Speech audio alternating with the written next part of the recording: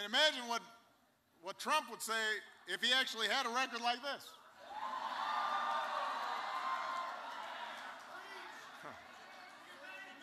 Instead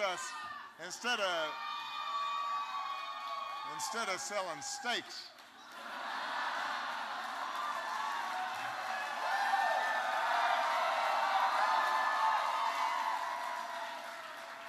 Has anybody tried that wine? How good can that wine be? So here's the truth. Look it up.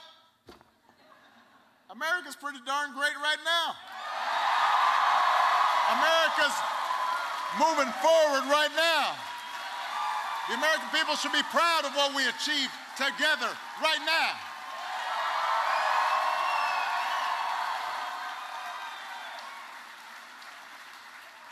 So what we should be focused on is how we can do even better. Build on the progress we've made, not reverse it.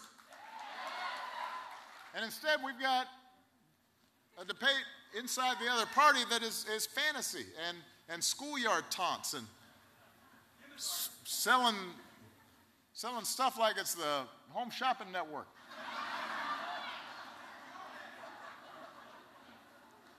And then you've got the Republican establishment. They're very exercised. We're shocked that somebody would be saying these things.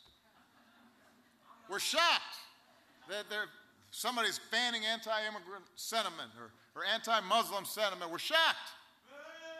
We're shocked that somebody could be loose with the facts or distort someone's record. Shocked.